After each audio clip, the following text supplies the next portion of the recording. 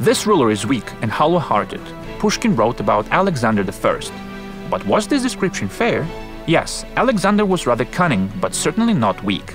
Some called him an angel, others called him a sphinx. Kind and courteous, Alexander was able to conceal his true intentions and feelings.